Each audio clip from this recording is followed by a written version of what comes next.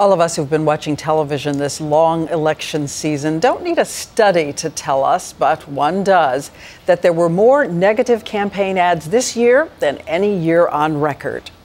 But the noble founding fathers remind us tonight that we can pull out the attacks and then pull together. Here's John Berman.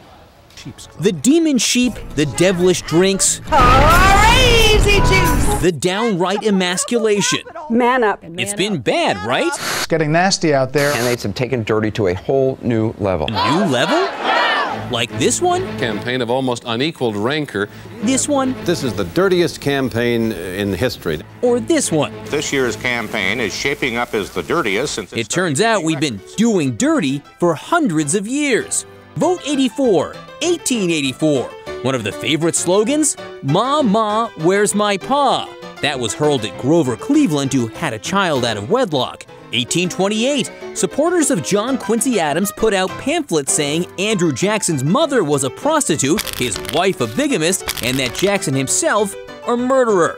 1800, John Adams versus Thomas Jefferson. Reason TV produced ads based on actual rhetoric from the day.